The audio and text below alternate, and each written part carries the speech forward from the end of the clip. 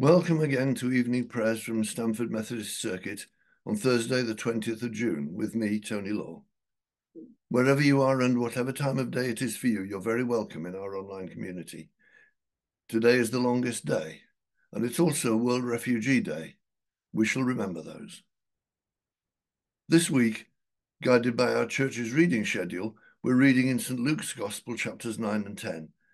We bring our thoughts and prayers to bear on this important time for our country. Guided by the Church's Joint Public Issues team, there's a link to this resource in the credits this week. Today, we conclude the account of the mass mission of the 72 disciples. As we'll hear, they rejoice at what they had seen of God's power in action. Recognizing God's sovereignty and acting as agents of the kingdom, Jesus' charge to them, remember, was to tell people the kingdom of God has come near to them. These are issues for this time in our nation's life. But first, let's pray. Lord, may the gospel be to us more than mere words. May your Holy Spirit empower and enable us to live the kingdom. Give us the wisdom and vision which lead to the knowledge of our Lord Jesus Christ. And be with us now in this quiet time together. Amen. And so we hear our reading, which today is from St. Luke's Gospel, chapter 10, and beginning at verse 17. The 72 returned with joy and said, "Lord, even the demons submit to us in your name." He replied, "I saw Satan fall like lightning from heaven. I have given you authority to trample on snakes and scorpions, and to overcome all the power of the enemy. Nothing will harm you. However, do not rejoice that the spirits submit to you, but rejoice that your names are written in heaven." At that time, Jesus, full of joy through the Holy Spirit, said, "I praise you, Father, Lord of heaven and earth, because you have hidden these things from the wise and learned, and revealed them to little children. Yes, Father, for this is what you were pleased to do. All things have been committed to me by my Father. No one knows who the Son is except the Father, and no one knows who the Father is except the Son, and those to whom the Son chooses to reveal him." Then he turned to his disciples and said privately, "Blessed are the eyes that see what you see. For I tell you that many prophets and kings wanted to see what you see, but did not see it, and to hear what you hear, but did not hear it." Our Methodist prayer handbook this year has taken the theme Hidden Treasures. And there is a thread in the New Testament of what is called the messianic secret, knowledge of Christ which is not, as it were, in the public domain. Carried to extremes, this becomes unhealthy, and one of the battles fought in the early church was about this, which we call Gnosticism. Gnosticism just means we know something you don't. But think for a few moments of the times when the Gospels tell us Jesus enjoined, let's say, discretion at least. After some of the healing miracles, for example, he would tell the healed person or the disciples not to talk about what had happened. Whether they took any notice of that is another matter. On at least one occasion, we're told that when people ignored this, that contributed to the spread of his reputation. And it was a reputation that wasn't always helpful, like when the same crowd wanted to make him king in human terms. Secret knowledge, though, isn't what Jesus is praying about in this exultant prayer. It's a prayer of rejoicing. And the central theme is that the knowledge of who Christ is, what he's doing, what God is doing, isn't something that reveals itself through logic or analysis or all the things that educated people do. That's many of us, of course, and I include myself. It's an echo of Jesus' saying that whoever can't receive the kingdom like a little child does, can't enter it. You find that, for example, in St. Mark's Gospel, chapter 10. It's about an instinctive understanding of who Jesus is, what he's about, an instinctive response, an instinctive living in the kingdom. It's not that the kingdom of heaven is illogical or unreasonable. But I think the thinking, the analysis, the logic comes later.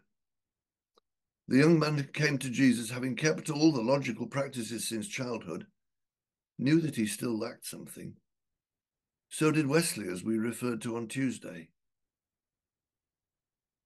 We acknowledge and benefit enormously from the work of those whose thinking informs our understanding of faith. But God claims us sooner or later through the heart and the spirit, as well as and possibly ahead of the mind. You can't prove the truth of Jesus, only respond to him and worship. And Jesus too gives his exultant and excited disciples a warning.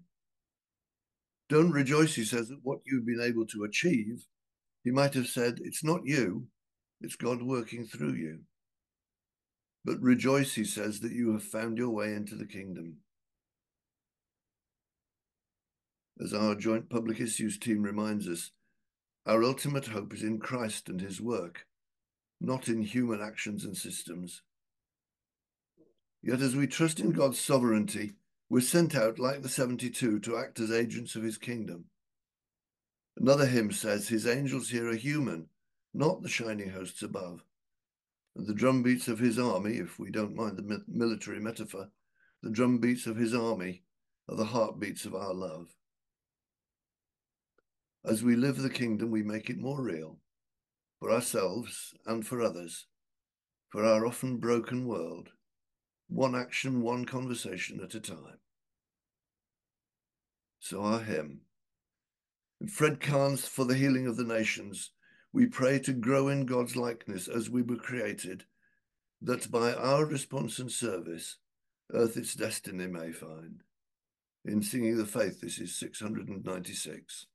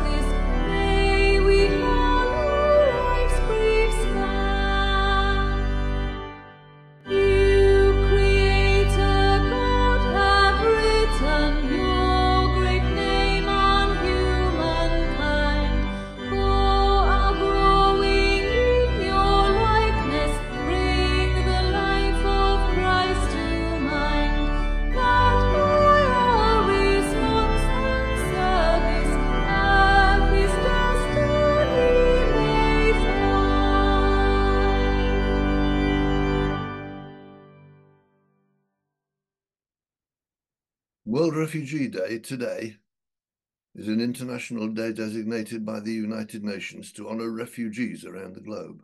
It falls each year on the 20th of June and celebrates the strength and courage of people who have been forced to flee their home country to escape conflict or persecution. So a prayer for today.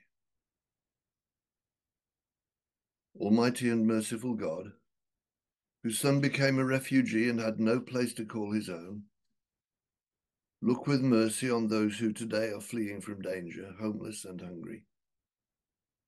Bless those who work to bring them relief.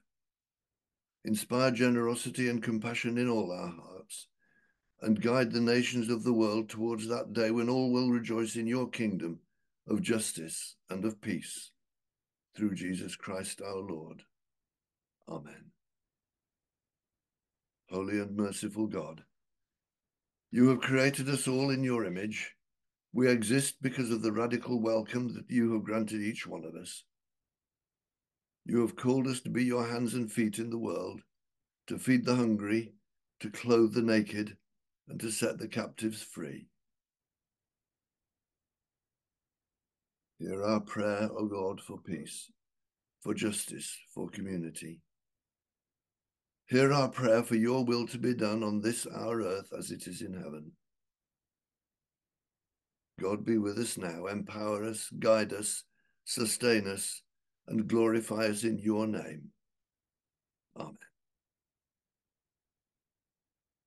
And a prayer for the longest day.